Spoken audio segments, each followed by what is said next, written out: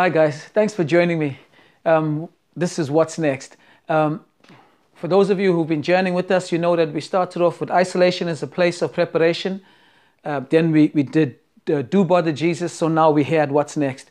Now we learned, again, of course, in isolation, a place of preparation, we learned that even in that place of isolation, that place of being apart, which can be physical, emotional, spiritual, or it could even just be in this lockdown, we know that there God is preparing us for something. He's preparing us, He's setting us apart, and He's building something in us so that when we come out from it, we would have grown, we would have developed. And so we also went to Do Bother Jesus, where we learned that Jesus is actively trying to get us to engage with Him, to come and call on Him.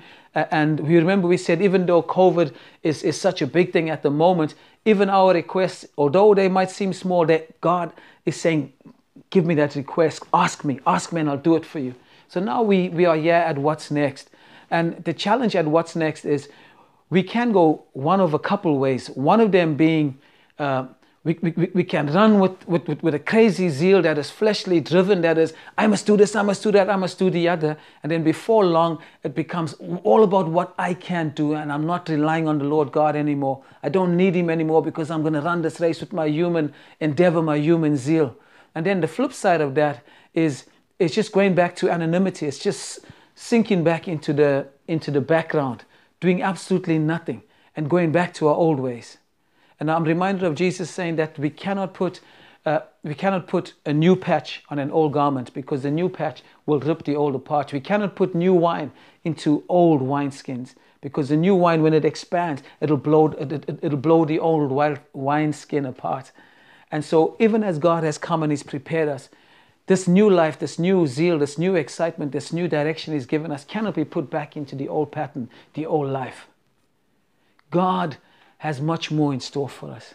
He's got much more in store. And even as I was pondering this, I thought about Luke's gospel, where Jesus is talking about the end of the age. He says, remember Lot's wife.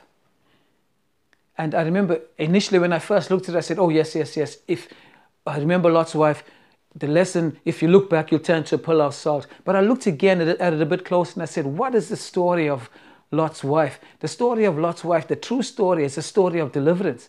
Because God Himself sent angels into Sodom to deliver them, to extract them out. Just even as His judgment was ready upon that place, He stayed His hand of judgment simply because one man prayed. And because one man prayed, God sent His deliverance in to rescue that family out. And even as God is in the process of rescuing them, and all of a sudden His judgment is falling on Sodom, and Lot and his family are moving this way, Lot's wife turns around, and in her heart she's thinking about what's left behind. She's thinking about, I wonder. And it so struck me of at times when God is delivering us from certain things, He's taking us from one level to another. He's taking us from defeat into victory. Oftentimes we look back with a fondness upon that thing that had us in bondage. Sometimes we look back and say, I miss this. Hey. It's insane. It's absolutely insane. It reminds me of David crying over his son Absalom when he hears Absalom is dead. He forgets that just moments earlier, if Absalom saw him, he would have killed him. But fortunately, Joab comes to him and says to him, no, wipe your eyes. Face the people. Don't come there crying over your son who's dead, because he's dead. He meant to kill you. And let's not be crying over the things that have left behind, because those things were designed to kill us spiritually. Those things that were those little pets, those pet sins, those pet habits, those things were designed to kill us. And yeah, we are crying over them. And I believe the Holy Spirit is saying it's time for us to look unto Jesus and follow Him. Lot's wife, when she looked back, she forgot. This is what she forgot. She forgot that Sodom was a place of terror, a place of torment. She forgot all of the iniquity that went on there. She forgot that they were thinking of even abusing guests. She forgot that they laughed at her husband. She forgot how terrible everything was. And this is what the Holy Spirit is saying to us. He's bringing us out. He's equipped us. He's preparing us. He's adding to us. Let's not go back to the old. Let's move forward, looking unto Jesus, the author and the finisher of our faith. And the great thing about looking unto Jesus is he's always in front of us. When we look to Jesus, he's in front of us. But when I'm not looking to Jesus, the temptation is there for me to go in my own direction.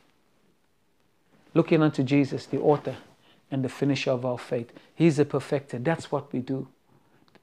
That's what's next. What's next after being equipped with knowledge? Walk forward. Walk on in the things of God. Do not go back. Do not recede. The temptation is going to be, okay, maybe I'll just go back to being my quiet self. Maybe that was only during the virus. People were open to the gospel, or then they were open to prayer. No, God has brought us forward. We must move forward. He's brought us forward. There's ground that has been won, that has been gained, that has been given to us through Jesus Christ, and now he's bringing us through it, and he's saying, this land that I've given it to you, it's yours, possess it. We spoke of Shammah, one of David's mighty men, who had that lentil patch to defend. And God is calling you and me to defend our lentil patch.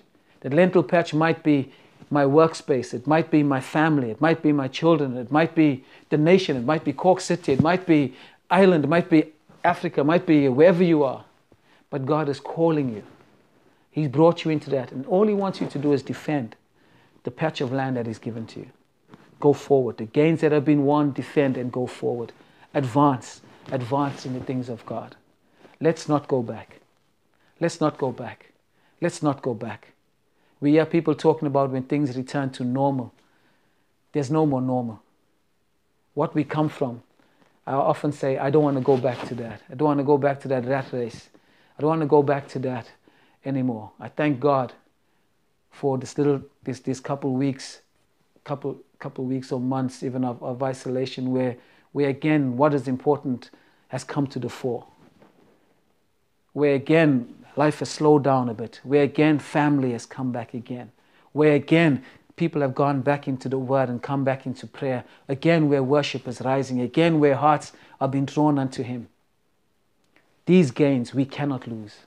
We must not lose. We must not look back. Behind us was just craziness. God is bringing us into something great. Lord God, I pray, Lord, in the name of Jesus, we need your strength. I need your strength. I pray, God, Lord, will you strengthen me?